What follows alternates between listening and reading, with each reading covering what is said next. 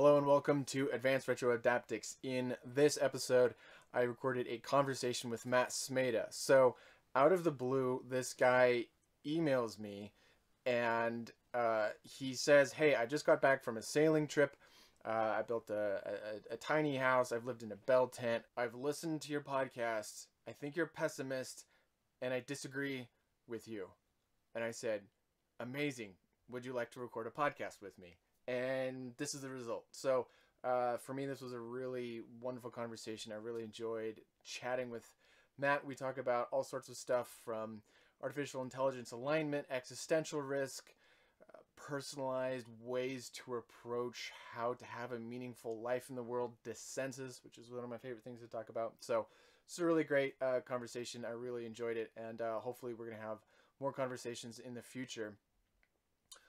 We recorded this conversation a few weeks ago, but then storms hit, my internet went out. I've had kind of a whole thing going on with internet and communication stuff. I'll talk more about that later in an update, but this is a few weeks old, but I'm really excited to finally get this out to you. I hope you enjoy my conversation with Matt Smeda. In retrospect, it feels kind of irresponsible to have sent that over to you without that caveat, because when I use that word, it has like kind of a negative connotation, but I didn't mean it in the negative sense. What I meant by saying something like Tyler is pessimistic was something closer to Tyler is more interested in competence rather than driving technology forward, which in my view, driving technology forward is the only way to like make the world continue, make the future continue to go well. In other words, another way of putting that in the context of the metaphor that you've used before is it's not sufficient to make lifeboats, but rather, so we've got the ship and the ship is going down. But from my worldview, it's not sufficient to make lifeboats because the ocean is boiling. And so we can make lifeboats, sure. So that's a solution to one problem. But not only is this ship going to founder, but in addition, it's worse than that. And the ocean is boiling. So like let's solve a problem. Well, we can make lifeboats. From my perspective, though, the pessimism comes in the sense that we're trying to solve the wrong kind of problem by making lifeboats. And instead, we've got to solve actually a harder problem, which is to make the ship fly. And that's incredibly difficult, much more difficult than and less fun than building a lifeboat flotilla. Or if you want to call it just a flotilla and discard that other word, then that's cool too, because of the connotation that you mentioned with lifeboat. But yeah, so my sense is that we've got to make the ship fly, and if we don't, then like there's nothing left. Yeah. Yeah, so that's where I'm coming from when I say, "Oh, Tyler's pessimistic." It's like, Yeah. it's not that I have the sense that you're negative. In fact, in that journal entry, I think I say in the same line something like, "He's pessimistic, but he has a good attitude," and I want to double down on that. Like, I love the attitude that you're coming to the podcast with, and just that you seem to be approaching life with this attitude of like cultivating your stoke.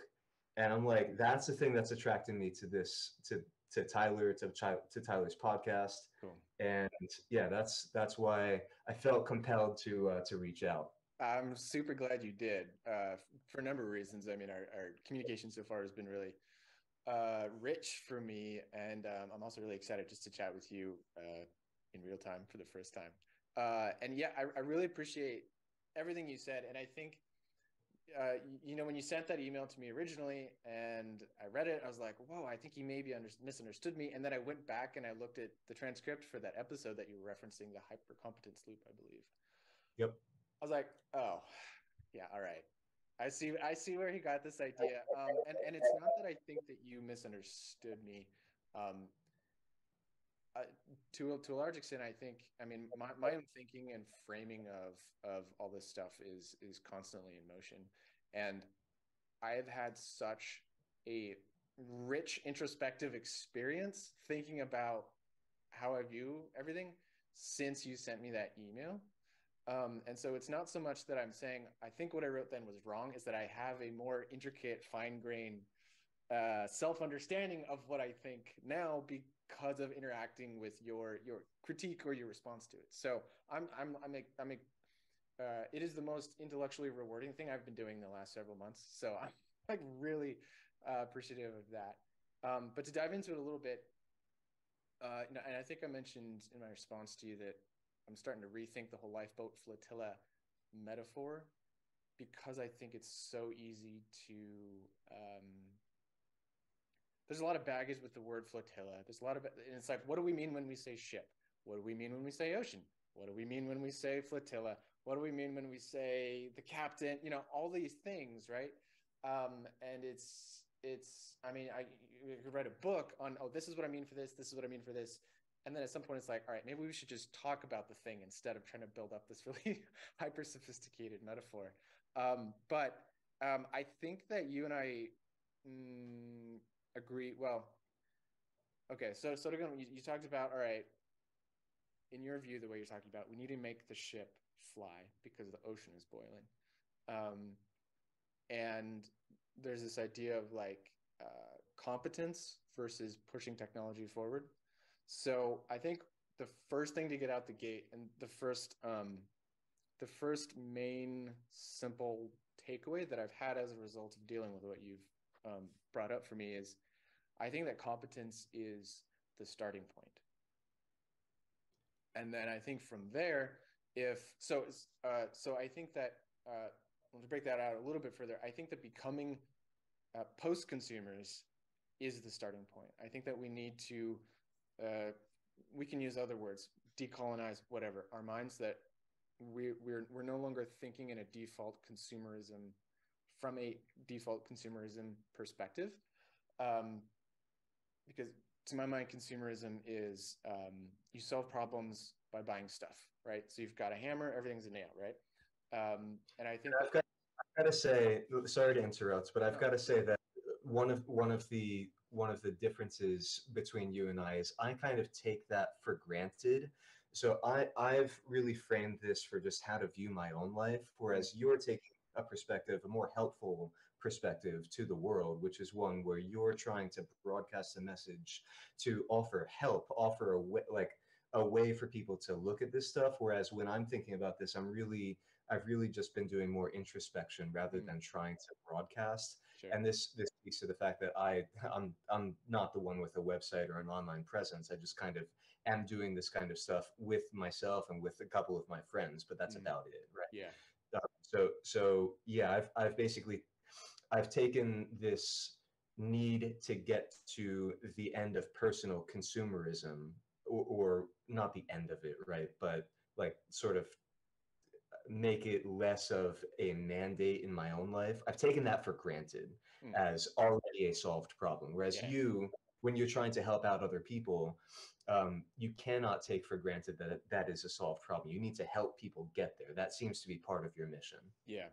Yeah, definitely it is. And I feel like that is a big part of my mission. And for me, the last 3 years of my life has been about internalizing this post-consumer mindset.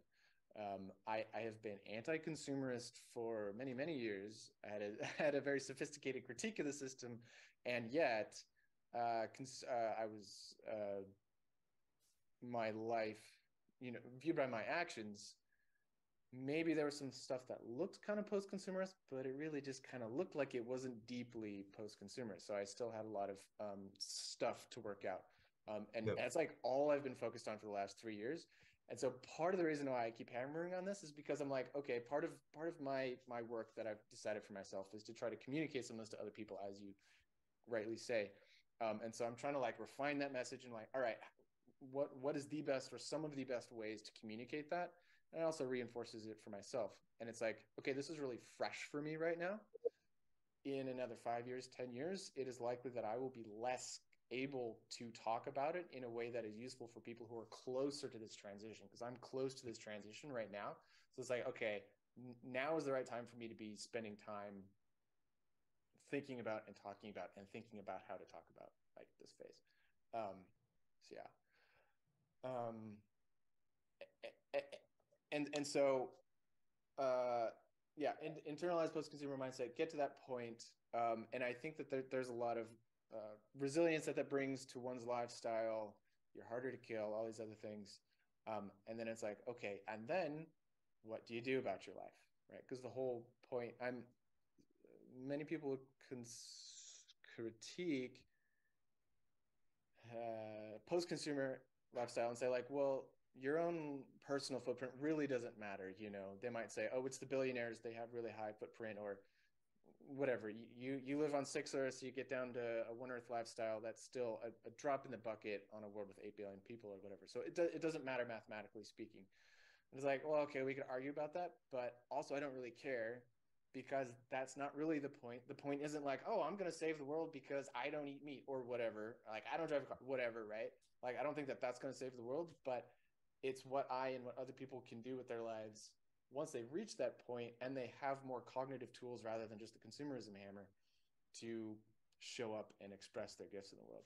So with the metaphor, I like the metaphor. I like the metaphor of so I'm gonna agree but twist this. I want a flying lifeboat flotilla. As That's what I want opposed to to me. say.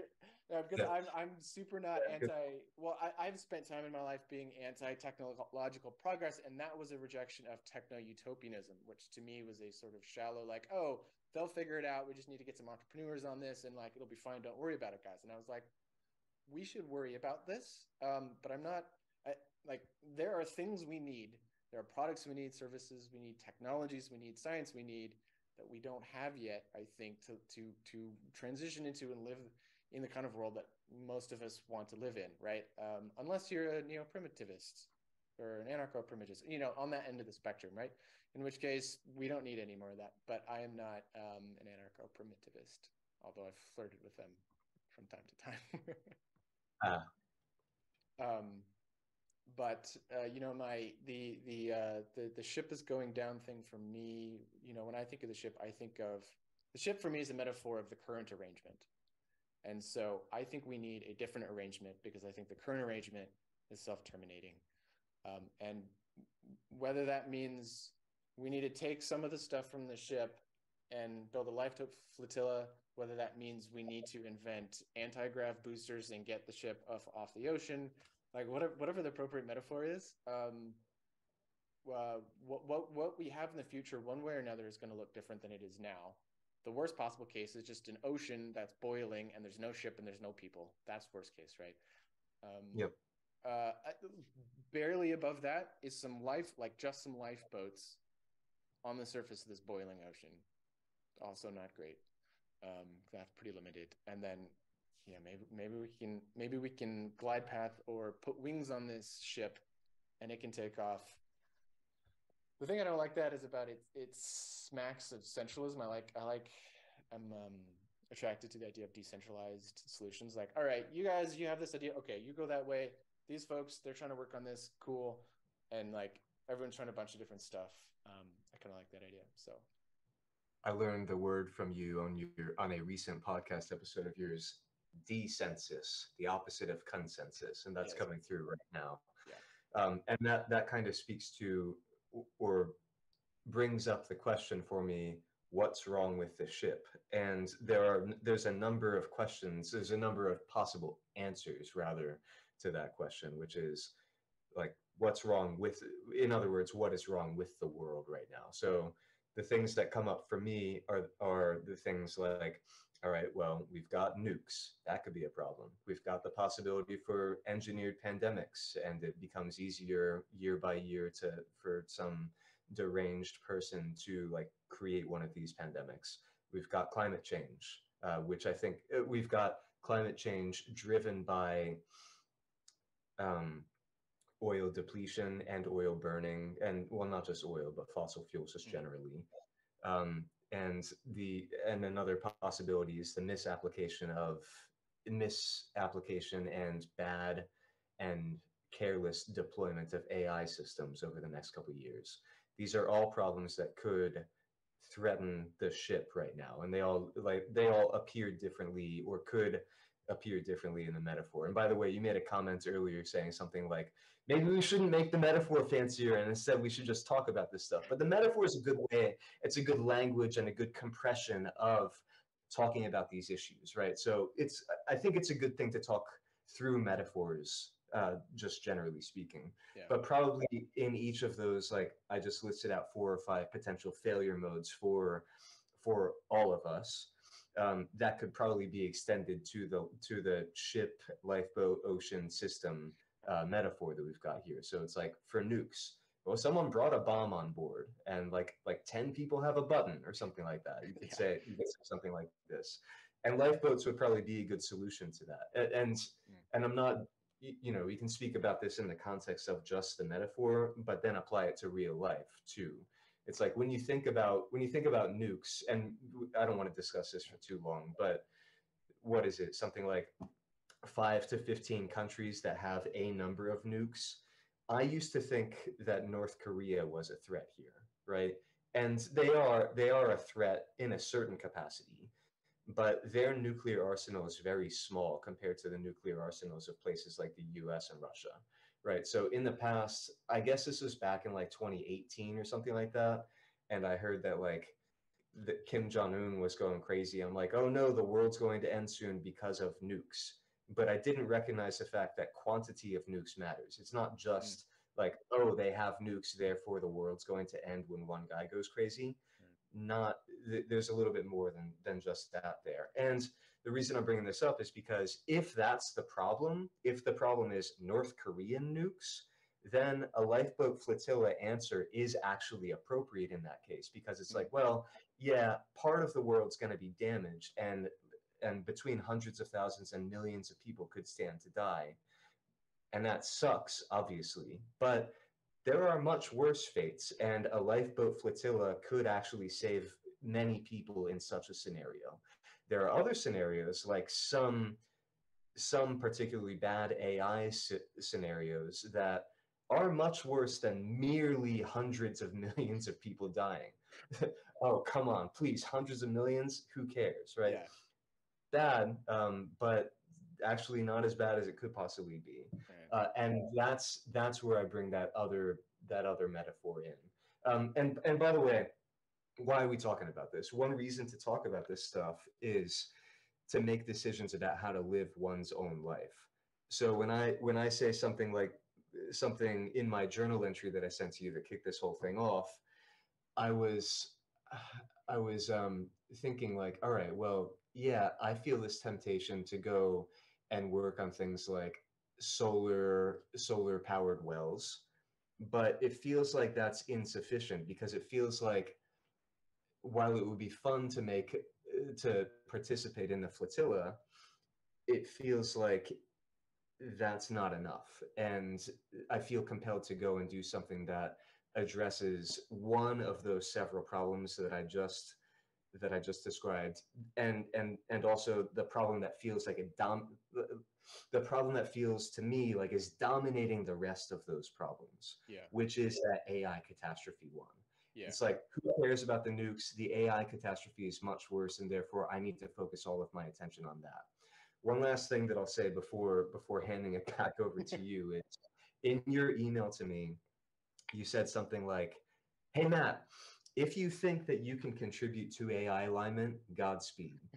And I looked at that and I said, I'm not sure that I can though. This is really fucking hard. I've been working on this for the last couple months, and I've learned that yeah, it's a hard problem. It's not only is the computer science stuff hard, but just trying to solve many of the deeper and richer problems. Like I feel. Let me put it this way: it feels like the hike, a very difficult hike to the top of a really gross trail up to the top of a mountain, and I am stumbling in the parking lot before getting to that hike. Yeah. So that's Yeah. how I'm feeling about that. Yeah. I want to talk more about the AI stuff and get some of your thoughts on it. I think that, because you're talking about problems that are referred to as Xrisk, right? existential risk, which is, Yeah. okay, how are the ways we could all die? How are the ways, like, the worst possible case could happen? Artificial intelligence, various nuclear scenarios, bioterror, blah, blah, blah. There's climate change, atmosphere goes anoxic, like all these things, right? And obviously those are huge risks, and risks need to be mitigated, and people need to be working on that. That's one category of thing.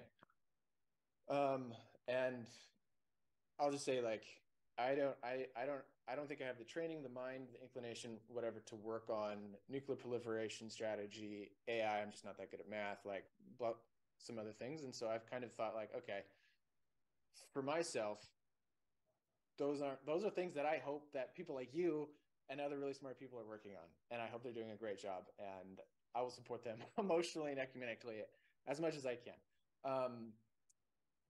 And then another kind of genre category of ways to think about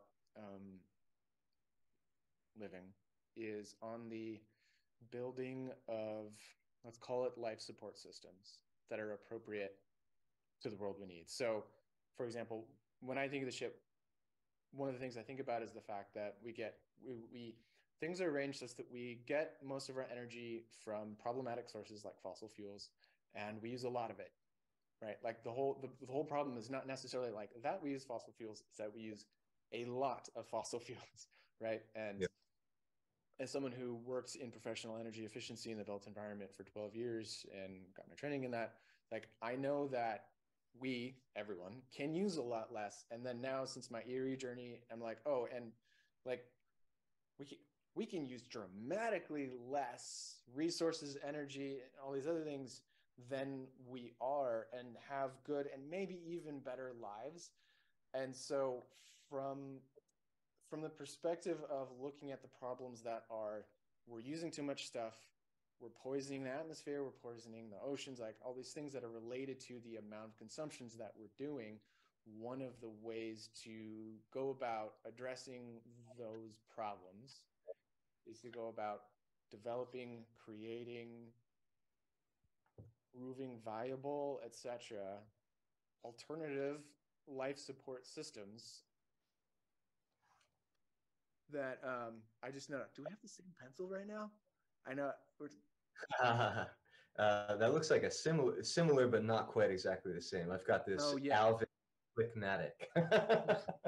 Sorry, For audio listeners, we both held up this blue pencil. Oh, man. Oh man, this is going too well. All right.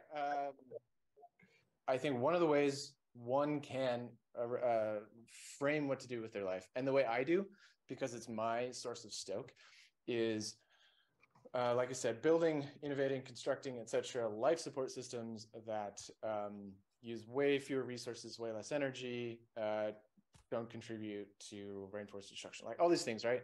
I'm going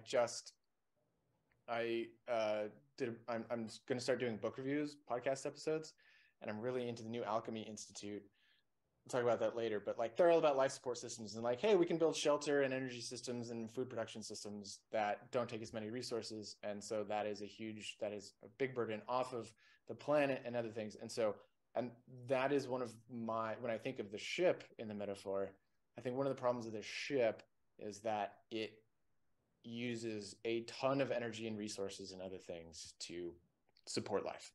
And by life, I'm kind of using it broadly speaking. Yes, I mean food, energy, water, shelter, but I also mean like supporting one's life, like systems that are supportive of living a good, full, dignified human life, justice, all these sorts of things. So,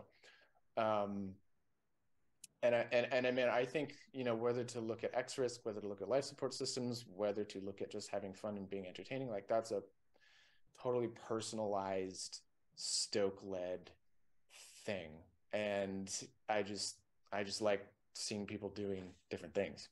So that quick break that we just had there allowed me to go over to the bookshelf and grab one of the pieces of required reading that we have for AI safety. So this book called Human Compatible.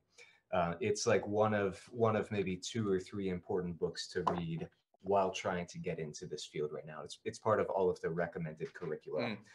And I was kind of surprised, and well, yeah, let's put it that way. I was kind of surprised to read the final part of the book before it gets into the appendices. Is called Enfeeblement and Human Autonomy. And Mm. this last section of the book is talking essentially to what you're mentioning right now. It says something along the lines of, well, if we do make beneficial AI systems that are aligned with us and therefore don't turn us all into paper clips or something like that, we are still going to need people who aren't just dependent Mm. on whatever new technology that we have. So even if we do have a cluster of people that are working to make these systems, and an even smaller cluster working to make those systems safe, those are not the same thing. They're Mm. really different. We are still going to need your, as you describe it, a dissensus of people, or if I'm using that right, we're going to need some dissensus where some people are saying, I'm opting out of this and I'm going to retain this sense of autonomy and competence that is related to, but only uses those new beneficial systems as kind of a component of the life rather than as a central, as one of the central like guiding principles of that life. Mm. So I thought in my couple moments of weakness that I have and that I have while working on this stuff, I think that's a backup plan that I personally have, right? So if it turns out that this stuff ends up being too hard, which by the way, you said something earlier in the conversation, which was something like, we need people like Matt working on this. And I thought to myself, that might not be me, actually. Well, I'm still trying to figure that out now. yeah. But one of the possible backup plans there is exactly what you're describing right now, Mm. which is just, yeah, we've got to have people going out in different directions. And one of the reason for that is that this AI alignment problem might not actually be a problem. Mm. It could just turn out that, just like I think back to something like people who extrapolated about horse poop in the streets back in like the 1850s. Right. It's like, hey, let's extrapolate forward all of the need for more horse infrastructure as we like ramp up this city or something like that. Oh, whoops, not actually a problem at all. We have cars now, Yeah. right? And cars brought their own problem, and we've got to solve that problem now too. Uh, so we're still working on solving the cars problem, but point is that it's not the horse poop problem anymore. Um, so that's the sense that I mean. That's just the sense that I'm coming to with, like, maybe it turns out that AI is just not, and AI alignment is just not an issue. And therefore, it's probably important, as you're pointing out, to have people following their stoke and working on the things that they actually care about that are potential problems conditioned on AI not being an issue, right? Like I'm pointing out that if AI is actually an issue, then it probably does dominate those other things. But if it's not, then we will need people working on solutions to those other things you're pointing out. Right. I think one way to frame our conversation and what we're talking about is the fact that we're talking about being wise at scale. Because what we're talking, maybe I should work on AI, but maybe it's not a problem. Well, actually, let me frame it this way. I want to build shelter and infrastructure that's life support systems for people so that 100 years from now, we're using a thimble full of energy. We have good lives. We're eating delightful veggies from our front yard, whatever. But all of that work I do on making Earthships or whatever it is I'm doing won't mean anything if we're all paper clips by then, right? Or if we all get nuked or blah, blah, blah. But I can't know. And is that not the same question as like, I should save for retirement or I should make long-term plans, but I could get hit by a concrete truck tomorrow. So what do you do? And it's this, it's a problem that requires wisdom to live a good life. Because if I'm like, well, I could get hit by a concrete truck tomorrow, so I'm just going to do all the drugs because that's Yeah, why yeah, not, yeah. right? But on the other hand, if I assume if I assume I have no risk in my life, then I'll just always constantly be thinking about and working towards the future, and I won't ever actually enjoy my time now. And so, like, it requires wisdom to deal with that problem, to which there are no easy answers, I think. That's why we have sages and like spiritual leaders and stuff like that, right? And it's like now we're just dealing with that question at a like global species scale. Yep.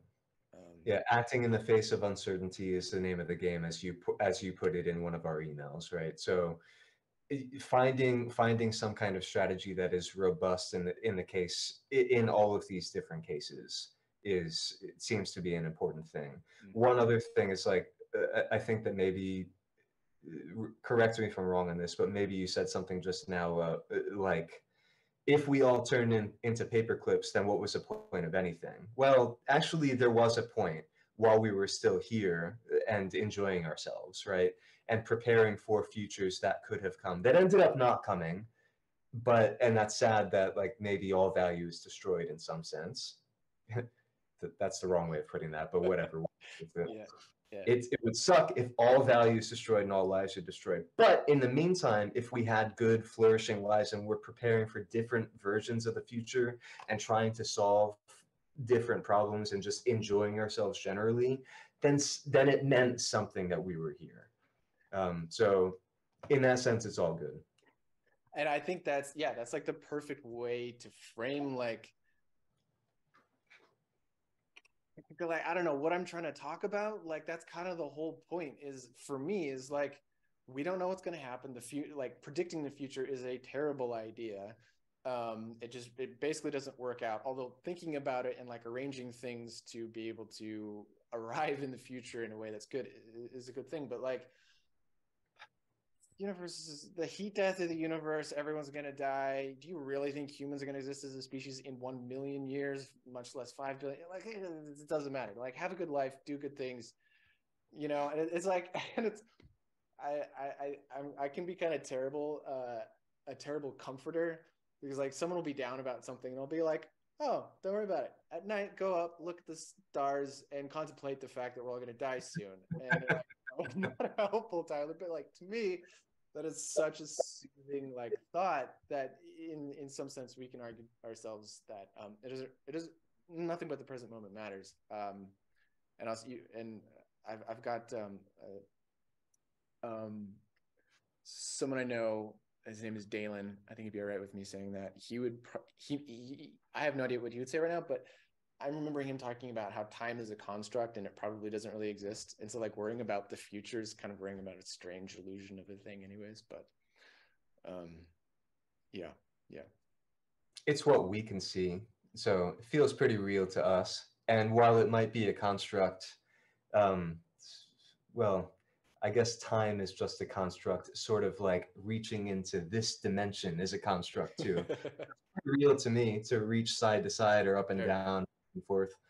So I'm going to keep using time. It's also good for coordinating group tasks. Like for instance, if we've got a concrete pour coming up on Saturday morning in the on the north side of the workshop, it's good if we all show up at 7:30 for that. And so that like one person isn't like, hey, like what the hell? Like I thought we were gonna pour this concrete right now. Let's do that. Yeah. Yeah, no, that's true. I feel like there's a stage where it's like you think time is real, and so you're effective, and then you think time, and then you realize that time isn't real, and you spend anywhere between 5 minutes and the rest of your life being totally ineffectual because you understand that time isn't real, and then you reach the phase where you realize that even though it isn't real, it doesn't matter, and you're just going to pretend like it is, and then you're back to being effective, but maybe being less stressy about things. Yeah, that's a good way of putting it. So if you start to transcend but don't fully transcend, then you just wasted the rest of your life. If you're Yeah, gonna start crossing that bridge, better get to the other side of the bridge. yeah, exactly. There's several things in life that aren't necessarily necessary, but once begun, you have to finish it. That's right. That's right. That reminds me of the time that I don't know why my mind went to this. We'll can edit this out, but I learned a different keyboard layout for a little while because I'm like, oh, the QWERTY keyboard layout is like not the most effective one, so I'm gonna go learn a different one because clearly that's the best way to do that. But, So I did, But on the way there, it's like, now I don't know any keyboards. What am I supposed to do? Well, you got to go pick one or the other. So I was like, all right, I'll continue this boat ride over to learning Dvorak instead of QWERTY. The epilogue to that story is when I went and got a job in the real workforce and had to work with other people at my workstation. They were confused by my weird keyboard layout. So it's like, to be a normal person, I should probably just switch back. Yeah. So I switch back. Yeah. Yeah, I appreciate that. And I also feel like I was kind of reflecting in our little break as well. A theme for me is just what we were just talking about. Like, oh, this isn't the most efficient, or this isn't the best way, so we're gonna do this. And then having a mellowing in my perspective on things. Like I felt like my lifestyle can be viewed as lots of phases of harsh rejections, or maybe like idealistic rejections or aesthetic rejections or whatever. And I go and do that. I'm like, all right, great. I've proved, what did I prove? I'm not sure, but and then I'm going to take a couple steps back.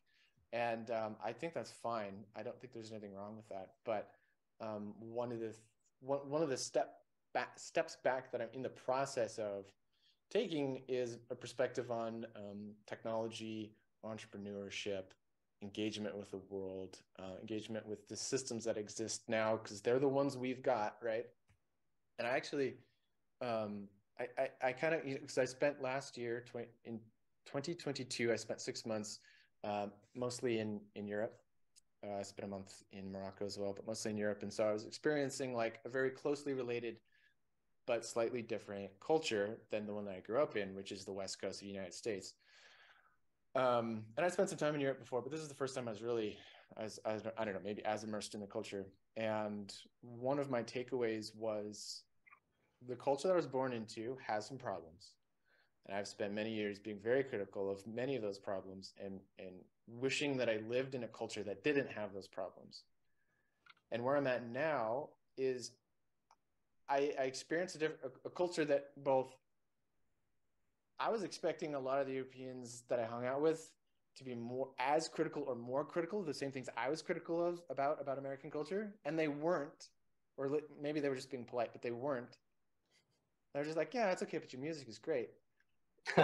And I experienced some things about European culture that I was like, I don't really like this. And I was like, I think I would like this if I was European, if I'd grown up in Europe. But there's some stuff about America that actually I have critiqued, like individualism in certain ways and some other things that I just kind of like it. Not even necessarily because I think it's better. I don't necessarily. It's just what I grew up with. And I'm like, this is what So I you like. don't necessarily like that you like it, but you, in a certain sense, have no choice but to like it because that's what you grew up with.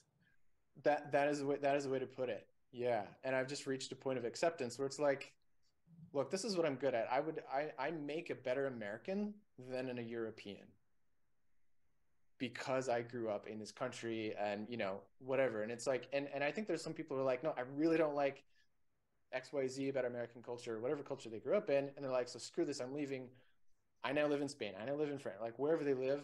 And that's totally fine. But I realize that that's just not for me. There's just some things that I'm like, this is problematic, but whatever. I like it. So I'm just going to run with it. And it's not like, I'm not advocating, and I don't believe I'm living a sort of unreflective way of embodying some of these traits and cultural attributes. But it's like, well, look, let's just say you have 100 countries and you arrange them on a line between most individualistic and least individualistic. And this is just one of the cultural differences that I was observing and thinking about. Yes. Somebody's got to be on the far left and someone's going to be on the far right, right?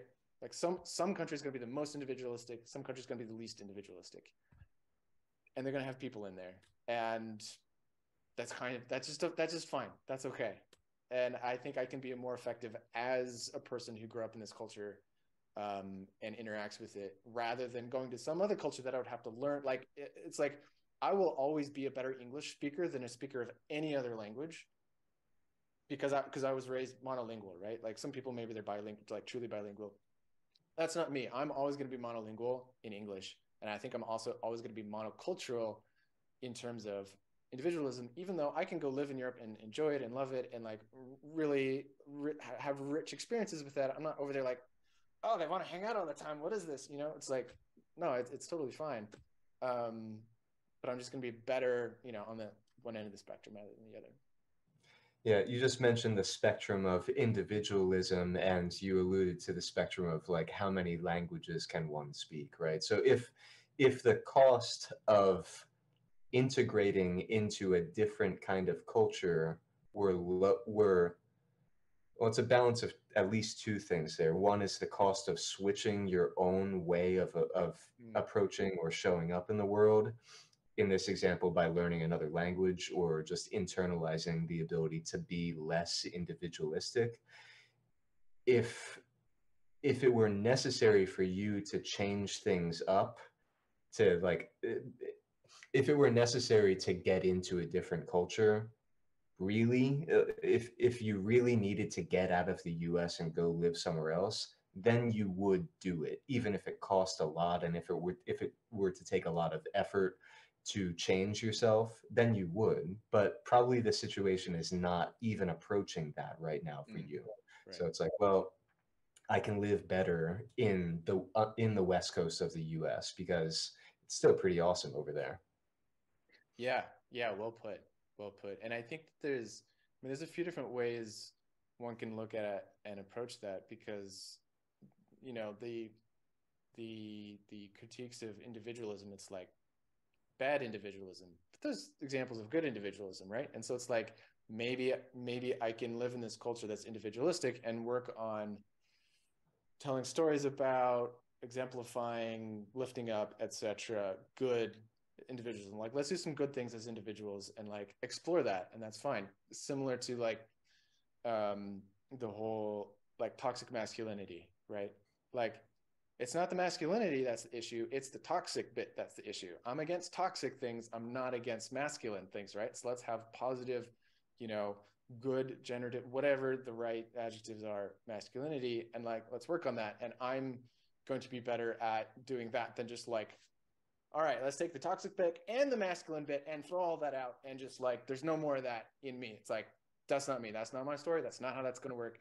So let me work on being a non-toxic masculine, you know, having non-toxic masculine traits rather than trying to do something else. But yeah, It's in fashion to throw the baby out with the bathwater right now, though. This is one of the reasons why I'm not on social media, because although I'm like vaguely familiar with what you're talking about, I'm just kind of blissfully ignorant to a lot of it.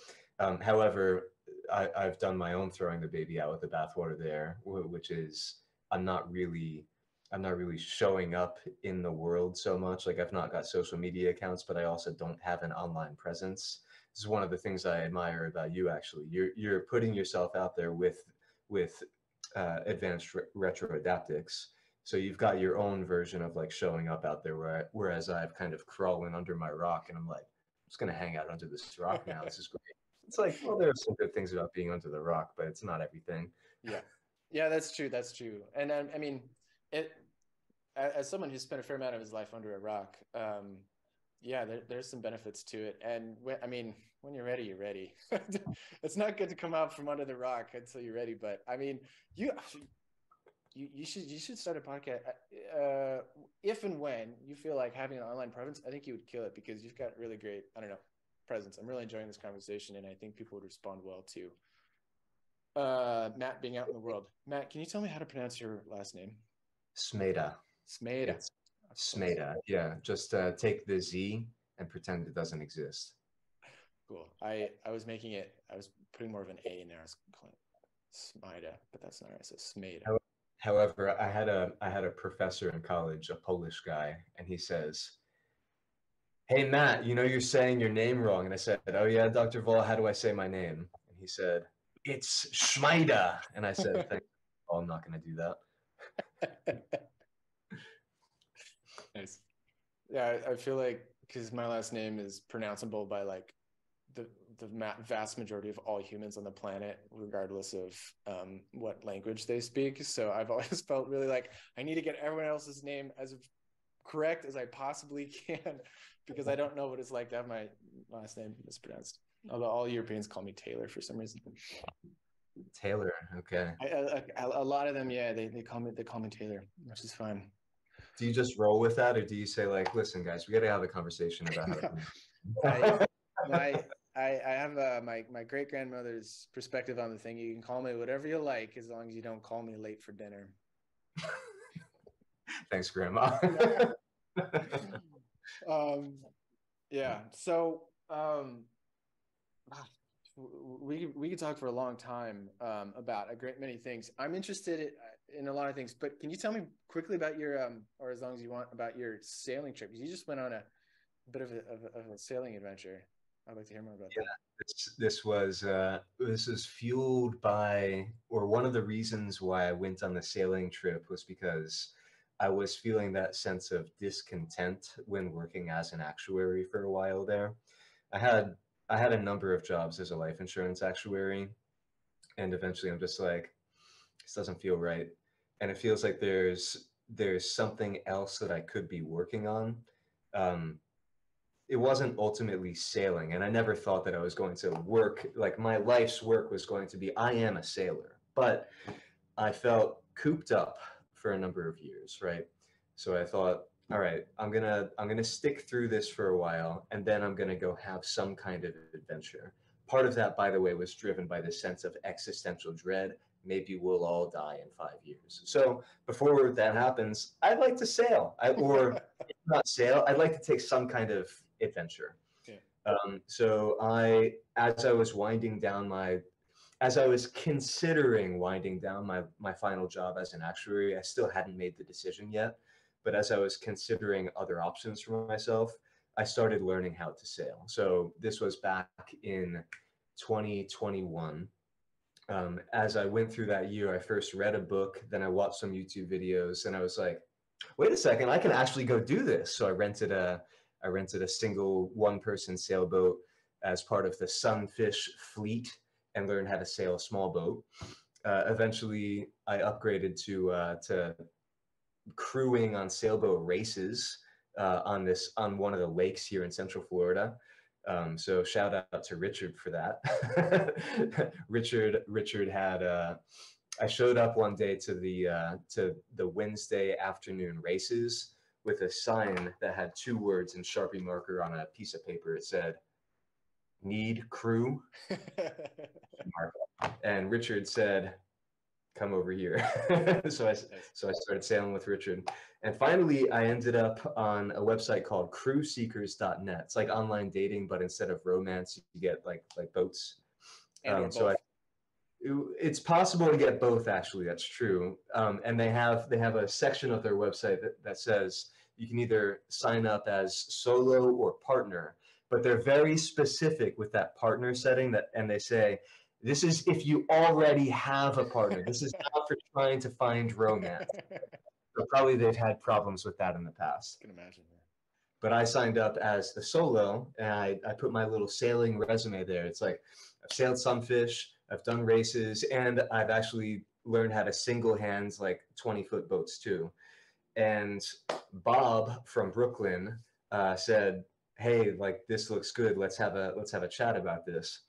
So we got on the phone, and basically we both said, "This sounds great. Let's go from New York City to Nova Scotia and back." So yeah, about 3 weeks later, I was in the middle of a month-long 2,000 nautical mile round trip between New York and Nova Scotia. And man, it was the trip of a lifetime. It was a blast. What months were this? This was July 2022 into August. Okay. So about 1 year after being bitten by that bug, and something like 6 or 8 months after quitting my final job as an actuary.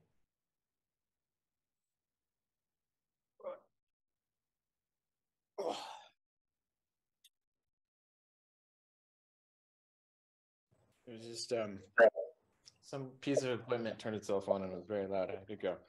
I hope that wasn't important. I don't even know what it is. Oh no, this is at your friend's place, right? Yeah, this is actually my friend's gym. They're real big into powerlifting, and they have so they look like powerlifters, and they have two dogs, which are like pit Roddy mixes, and their dogs look like powerlifters. And the dogs love me, and they make noise a lot. So no one is home except for me and the dogs. But I had to come out here to the gym because otherwise the dogs would be like fighting and whining and making noises and like tripping over stuff. So I'm like, I'm out. Yeah, I'm out in the like accessory building next to the gym. Hence also, of course, Conan the Barbarian. I've seen the Conan name. I didn't see the barbarian himself in the frame, but Yeah, yeah, yeah, you've there got is. I've your this. friends have got priorities in line. Yeah, I've been best friends with this guy for 30 years now. I'm 36, and this poster has been in all of the spaces that he has had. So it's like this poster is just like an old friend of mine. Oh, excellent. In the gym, so I live in, it seems like not a dissimilar situation, but in the gym that we've got here at the compound, there's this owl poster, just like a giant, like zoomed in owl, just kind of looking at you like this. And as we were like clearing out the place, all the trash from the old owners of this place, we were about to throw the owl poster into the back of this trailer that was like destined for the dump. And I was like, wait a second. And someone's trying to throw away the owl. I'm like, no, no, no. So that's how we got the owl in our gym. Nice. Well, so you've intrigued me. What's this compound that you live in? So back at the just before the beginning of the pandemic, this was on the transition time between my third and my fourth actuary job. I was thinking that I was going to move here from Florida up to New York because that's where the hub office at the company that I was trying to advance in was. And that, so the action is generally not in Central Florida for my old field, but it's like in places like Chicago, New York, and so on. I was trying to transfer up there, was rejected because they're like, well, we don't want to open the door from the satellite offices to the main office. And I'm like, okay, I'm just gonna find a different job then. So that's it. Anyway, so I gave up on this was January 2020 before the pandemic. Oh wow. So I started a job search and simultaneously moved from my expiring lease apartment over to this new place because it's like, well, I can just hang out for a couple months while I figure out what the next step is. So I asked my friend, hey, I know that you have like this vacant trailer at the compound. Do you think I could like move in for a couple months while I figure out the next step? And he's like, yeah, sure. Then the pandemic started, and living at this compound in a couple different places in the compound, including but not limited to the 1970s trailer that eventually fell apart, uh, the Bell tent that I moved into as we learned that we needed to demolish that trailer. By the way, I found that tent by searching on Google. Really nice tent. So that that's how I found that.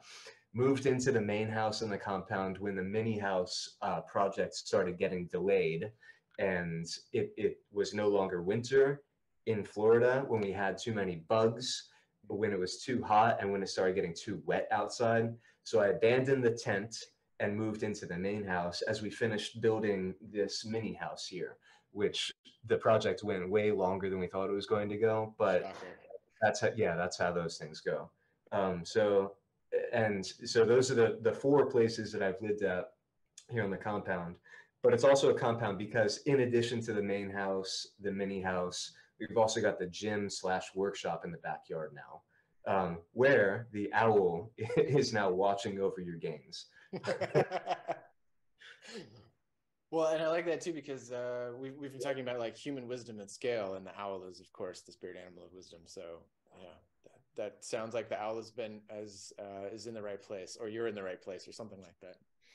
The owl and I and all of us together are getting one more rep. So we were talking. You mentioned something about some adventures you had within the adventure of sailing. Would you like to talk about that? I'm interested in hearing Yeah, about these. yeah. And by the way, I should say that one of the reasons why I was attracted to sailing is because of this same thing that you're talking about, this wanting to develop some broader skills. Mm. Sailing for me, one of the reasons that I felt attracted to sailing was not eventually to like become this professional sailor and just give my life to that, right? Right. But rather it encapsulates so many different competencies that a person can potentially have. Mm. You've got like on a boat, you've got so much stuff to do, and of course there are different situations for that too, right? So the situations are as diverse as you're just single-handing this one boat on a lake and there's not much required of you, and it goes all the way to well, and I'm kind of framing it as a spectrum right now, although that's not quite the right way of putting it because it's multidimensional in the sense that Mm. you can just live on a boat but at a marina, and yet you've still got some problems to solve, like how am I going to be warm, or how will I eat on this boat, or how will I keep things maintained, right? So it requires the act of being around boats in general acts to force a person to become competent at many things, right? And the things that you have to get competent are at kind of depend on where you're going to take the boat or where you're going to be on the boat. So anyway, that's why I wanted to get onto a boat and why I put myself on cruiseseekers.com. I love Uh, that. yeah, yeah. So I should point out too that one of the you asked about adventures on the boat, and we're talking about competence right now. So let's tie those two things together by telling you about Corsair Canyon. Okay. So this we're 4 days into the trip. Bob and I on his 27-foot boat. 27? That maybe is 27. Regardless, though, we are 4 days into the trip between New York and like the middle of Nova Scotia, and we look at this chart at this place called Corsairs Canyon. And I get up. So Bob's on watch. He's doing the watch from between 4 a.m. and something like 7 a.m. And I come back up to see him in the morning, and we're not sailing at this point. We're just motoring because the wind has died down. And yet the sea's a little bit bumpy, so it's kind of making the boat go back and forth like this. It's rocking. And that's annoying in and of itself, but it's especially annoying in this case because the boom, which the boom is the thing that supports the bottom of the sail, it's not in use right now and the sail is put away on the boom, but because of the rocking of the boat, the boom is going back and forth wildly like this. Not only because of the rocking of the boat, but also because the thing called the kicker has malfunctioned. Mm.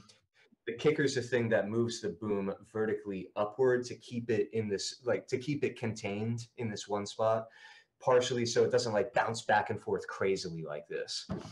And I get up to the cockpit, and Bob is like, Matt, the boom is trying to kill me. And I'm like, oh, okay, what do we do? Or I ask him, what do we do? And he says, well, we got to fix the kicker. And it's like, that's not happening because there's some kind of hydraulic malfunction going on here. So we didn't know how to fix this like advanced technology of the kicker, which, by the way, a kicker is a somewhat recent innovation on sailboats. Mm. And usually, and in the past, this problem has been solved by it's like how you solve many problems on boats with a rope, or Yeah. actually you can't call it a rope. Sailors Line. don't call Yeah. it ropes; they're lines. Yeah. So this particular line is called a boom topping lift, and the boom topping lift is a line that goes from the aft end, that's the back end of the boom, all the way up to the top of the mast. Mm. Here's the problem: we don't have one because we have a kicker to solve this problem, which the kicker is this hydraulic thing that goes from the bottom of the mast to the boom. And that's the thing that's failed. So we need a boom topping lift now. So Bob says to me, well, the one way we could solve this problem is with a boom topping lift. And he explains what it is. And he says, do you think you could climb the mast? And I said, Bob, and I paused because I wasn't sure about this, right? All right, yeah, let's do this. So, man, I ended up climbing a mast in Corsairs Canyon with a climbing harness on, so it was like relatively safe. I climb to the top of the mast, and as it's going back and forth like this, as the boat is rocking, the sway of the mast actually gets exaggerated the higher you climb, because think about where the rotation is there. It starts to sway more and more as you get higher and higher, or the amplitude of the sway, that is. So as I see the waves start to come in, I'm like, all right, here it comes. So then you hug the mast and stop climbing for a moment, right?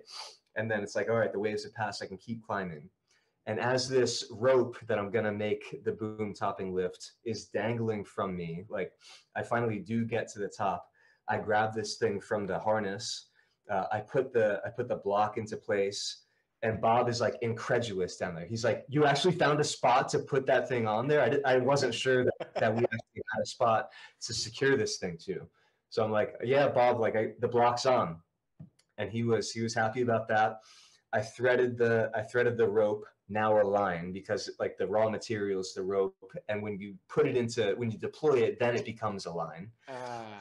So I put the line into place, sent it back down to him. He tied it to the back of the boom, and we had a boom topping lift. So that was it. And I came back down to the bottom, saw that Bob hurt himself pretty badly while watching me. He actually fell down while looking up and like banged his leg up pretty hard. But he patched himself up. This 80-year-old like knew how to do first aid on himself like excellently. And he was a real trooper about just like figuring that out for himself. So bottom line is we were able to take a situation where it's like this boom is trying to kill us, and like actually this is going to do damage to the boat, and we figured out a plan. And I faced my fear of like going up that mast, although I was like kind of looking forward to doing something like that. It was actually pretty cool. But yeah, it was still kind of a scary thing to do.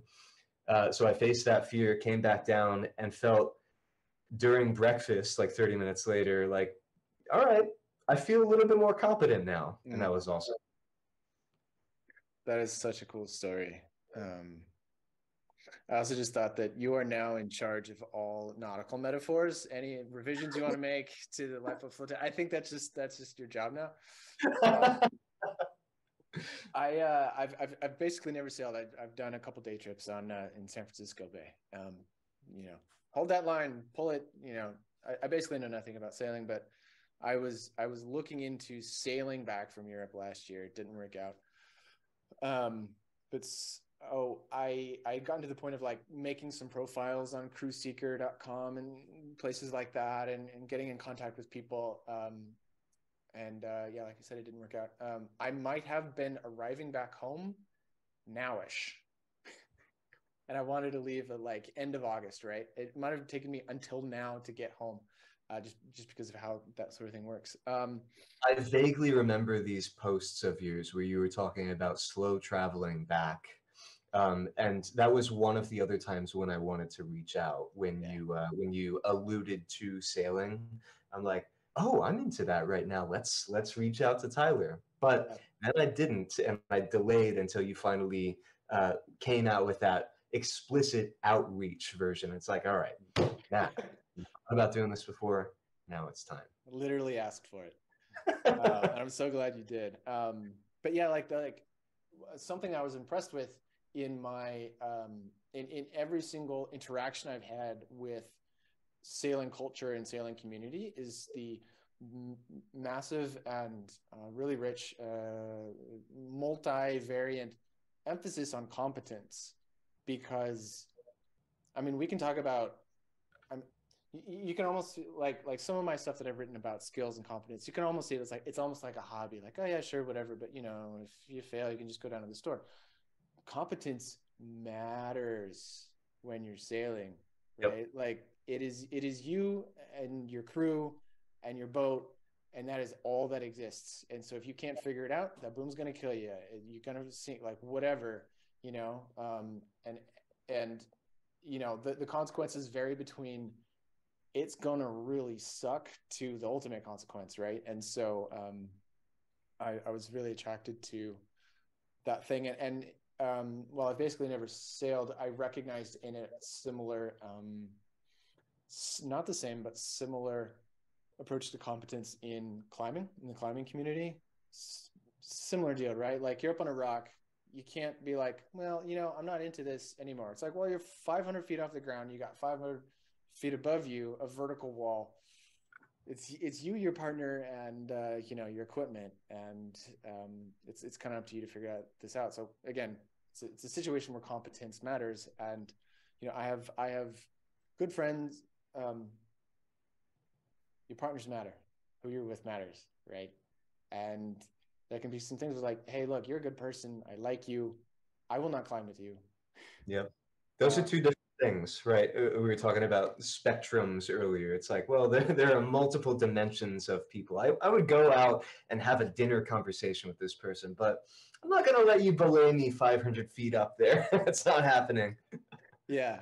And it's, I mean, I think part of one of the reasons I think these activities can be so meaningful and addicting, whatever, meaningful, and why people pursue them, even though they might be dangerous, is because it feels like it matters, because it does matter. And like these relationships you have with people, like your relationship with your partner, your relationship with your crew really matters in a way that we in the culture we live in, I think often aren't exposed to. Like we're just not exposed to like, oh, my relationship with this person, like ultimately, I mean, matters in an ultimate sense, my relationship with this person. And like even communication, right? Like my relationship with romantic partners I've had has been greatly enhanced by the fact that I have climbed, and also most of my partners have climbed as well. And it's like we worked on a relationship as a couple because communication, a climbing team's communication really, really, really matters. Like people, yeah. I mean, there's all sorts of specifics we could get into, but like, if I say belay off versus the person on the crag 2 feet away from me says belay off, I really want to make sure that my partner is in good communication and understands who just said belay off. Like it. Yeah. Anyways, it matters. That's an argument for becoming more than monolingual. So maybe maybe you've got the other ballet team speaking English. It's like we should learn some Italian for this. Yeah. Just a couple words. Yeah. Well, and it's a lot of things I think too that it's like, if you just think it through ahead of time and say like, okay, this is what's going to happen. This is probably what's going to happen. It's something that we think might not happen. Let's talk through what it is. And it's like, it's like belaying. It's like, okay, I'm going to go up there. It's this kind of anchor. I'm going to set it. I am not going to ask you to take me off belay. All right. Or I would say I'm not planning on having you take me off belay. I'm going to go up there. I'm going to futz around with the anchor. Then I'll ask you to lower me. At no point am I planning on asking. So if you hear belay off, be suspicious. A situation could arise where I would ask for it, but be suspicious. Like visually inspect, and make eye contact with me. All these other things. Yeah. So yeah, sailing competence matters, and a sense of meaning in activities. Yeah. One of the reasons why I was attracted to sailing, and actually I do some rock climbing, although just I'm in Florida, right? So I just climb inside most of the time and I just boulder, right? Yeah. However, I was attracted to climbing. I think that, this is just me trying to explain it in retrospect, but it seems kind of like I wanted to go not only get that competence, but also to feel some kind of measure of risk. In other words, it does feel like, and this is going back to much earlier in the conversation that you and I are having right now, but it feels like the world is in a risky situation right now. Excuse me. It actually doesn't feel like that, and that's the point I'm trying to make here. Objectively speaking, it appears that the world is at risk right now. Maybe nothing will go wrong today or this week or like in the next 5 years, but it does feel like it does appear that we are in a risky situation. And I just corrected myself again, because again, it doesn't feel that way. Right. So one of the things I was trying to do there was to get a sense, or to put myself in a situation where I could feel like I was in danger and feel like my actions mattered.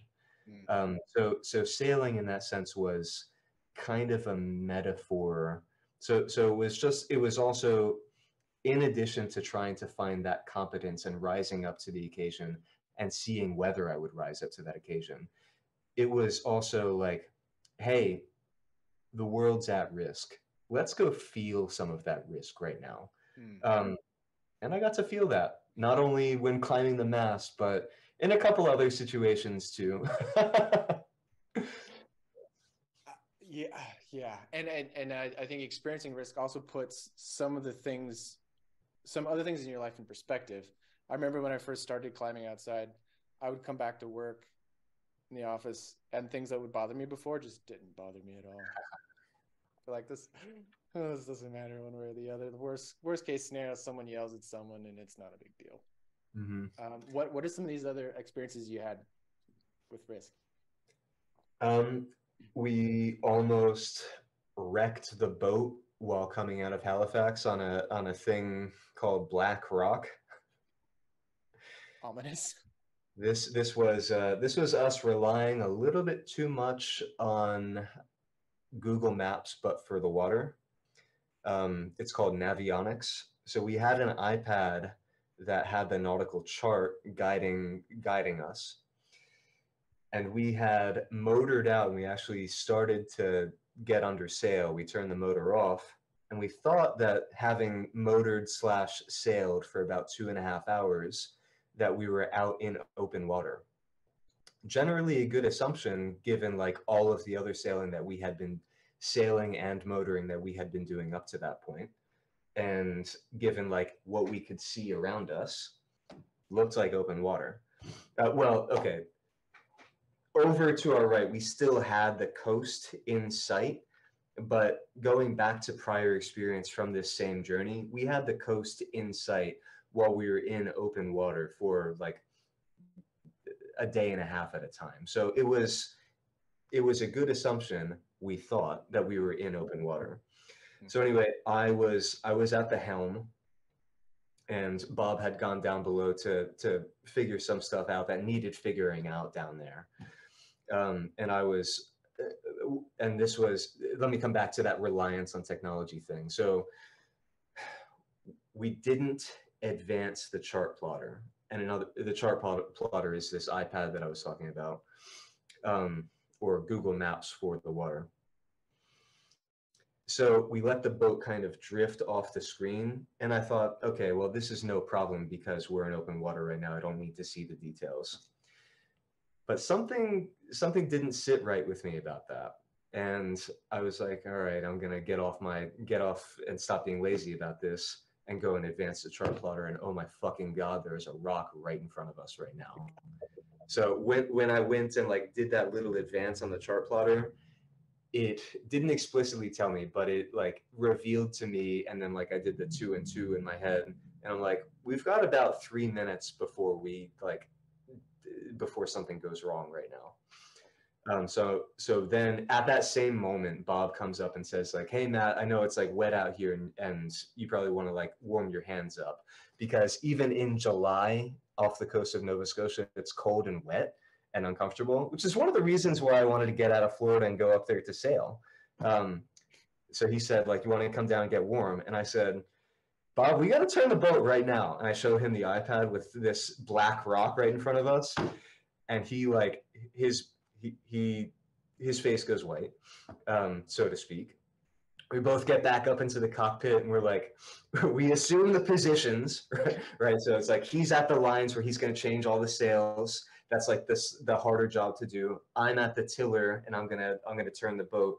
So it's like ready to tack, ready. We're going through the whole like the routine quickly, just like the belay commands you were talking about earlier. We're going through the routine quickly, and it's like helm's a lee. I push the helm, and we start turning the boat to the right, and we can see this rock now coming out of the fog because it's really foggy. We couldn't see any of this stuff before, and we just saw it on the plotter.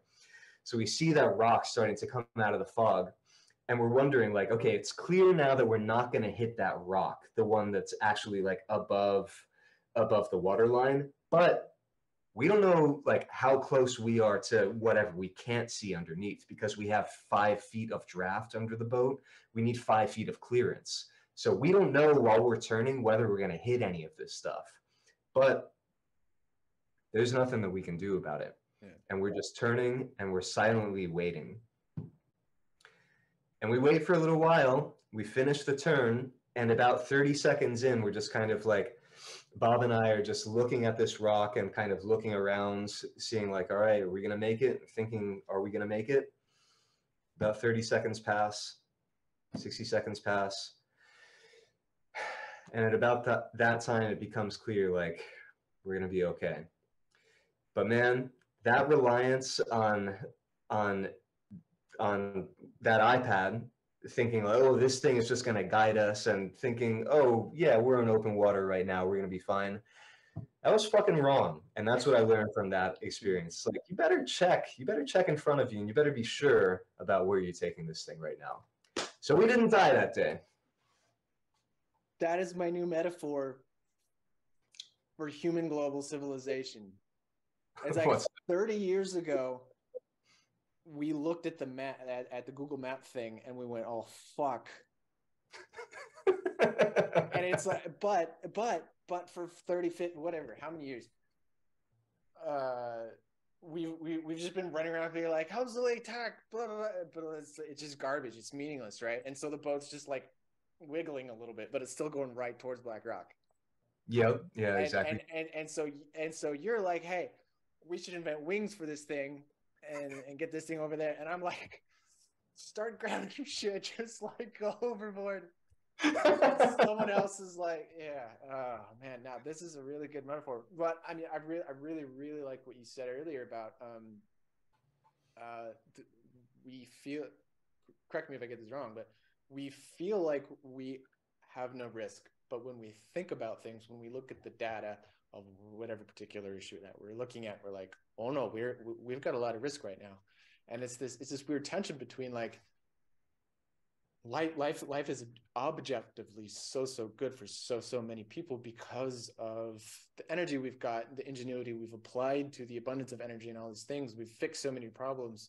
And so it's like, if you just look in the rearview mirror, we are doing great. Not that there aren't some problems and some issues and stuff, but like objectively speaking, we are crushing it as a species. But then when you look out the front windscreen and you start projecting ahead and looking at the charts, you're like, we might be in some kind of a problem here, guys. We might need to be doing something different than what we've been doing up until now. And yet people are incentivized not to try and see through that fog. Yeah. Man, this conversation has been fantastic. I am so glad that you reached out and got in contact and that we're able to have this conversation. This is going to be the first of many, several, all of the conversations. So I'm very much looking forward to the next time we talk. And yeah, I feel like we've just hit the tip of the iceberg here to keep with the nautical based metaphors. Man, keep doing what you're doing, Tyler. I'm really enjoying it, and probably not the case that I'm the only person. Well, thanks for saying that.